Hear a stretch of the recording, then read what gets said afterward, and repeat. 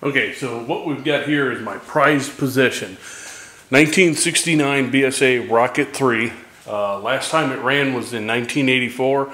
I got it running on Veterans Day 2013. So almost 40 years, 30 years sitting still, something like that. So went through polished cases, did a lot of cleanup, coated the tank on the inside with a marine acid to stop rusting.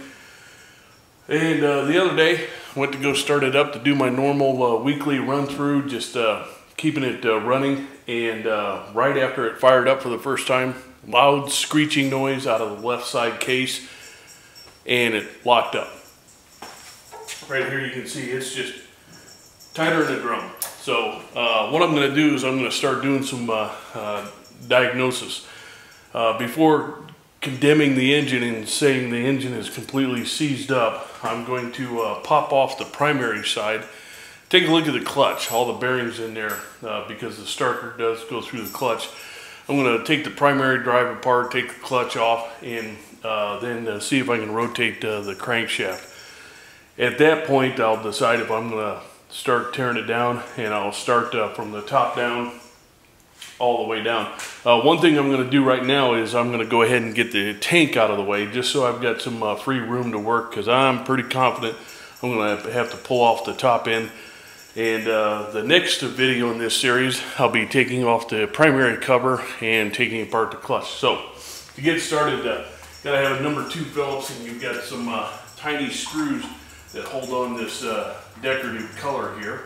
And before we get going too far, if you hear some loud noise on the video, that's my neighbors getting all ready for deer season, popping off a bunch of rounds that really echoes here in the garage. So we got 4 of these little screws. We've got a nice little grommet on it. And once I take everything apart, like I've done in the past with this bike, I've got Ziploc bags. I'll put everything in it, label it, so I can put it back together. All my parts, I have purchased gasket sets, rebuilt the carburetors. A lot of different things have been done to this bike to keep it running, and I get them all through West Scott Cycles and Fort Lauderdale, Florida. And it looks like I'm going to need a little bit longer screw here.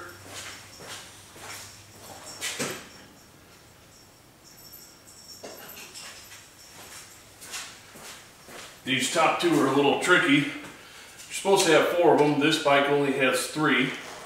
One of them vibrated loose, came off at some point, and I just haven't replaced it because I have to chase the threads. Now, one thing about this bike, it's never been restored. My dad bought it new in July of 1970. Technically, he was the second owner. The first owner had 18 miles on it, and his legs were too short, and he couldn't keep the bike upright at stops.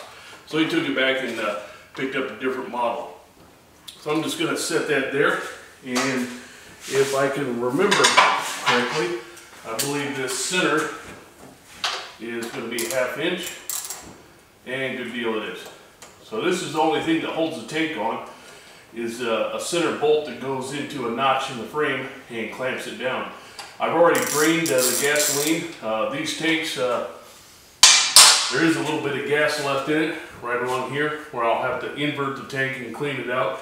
I put these, besides the filters on the petcocks, I put these racing glass filters on here that I get from Motorcycle Superstore.